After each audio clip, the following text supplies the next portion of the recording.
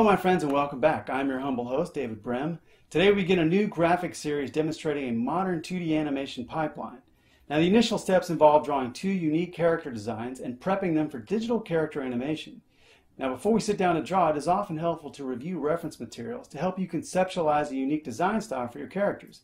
In this case we are focusing on the Cubist movement, in particular the work of Pablo Picasso, Thomas Fedro, George Braque, and Alma Lee.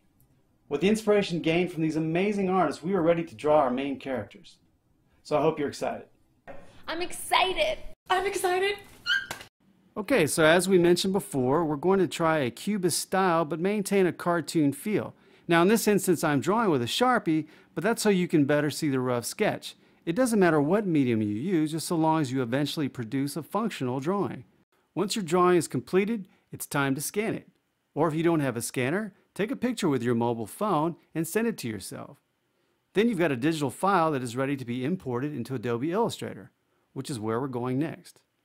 The stylistic approach of the Cubist movement helped jumpstart our character designs, and now we have two unique characters. In the next installment, we will demonstrate the development of our characters into layered components within Adobe Illustrator.